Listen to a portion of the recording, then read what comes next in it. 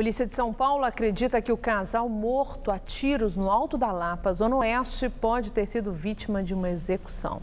Francisco Medeiros Filho e a mulher dele, Tereza Medeiros, tinham juntos 12 passagens pela polícia por estelionato, receptação, falsidade ideológica e formação de quadrilha.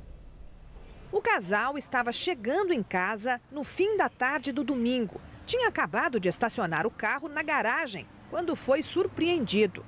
Eram dois homens que chegaram num carro branco. Só um deles desceu. Ele estava com o rosto coberto e uma metralhadora 9mm. A perícia contou 26 cápsulas ali no chão. Segundo o delegado, o homem levou 15 tiros. A mulher foi baleada 11 vezes.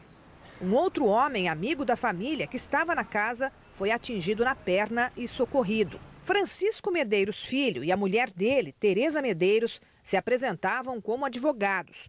Mas, segundo a OAB, nenhum dos dois tinha registro profissional. Ambos tinham ficha na polícia.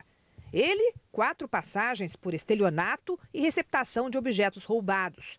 Ela, 8 passagens por estelionato, receptação, falsidade ideológica e formação de bando.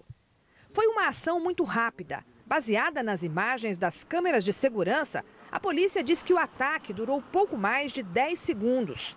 Nada foi levado da casa, que fica no Alto da Lapa, na zona oeste de São Paulo. Para a polícia, a principal hipótese é de que o casal foi executado, mas também investiga a possibilidade de latrocínio.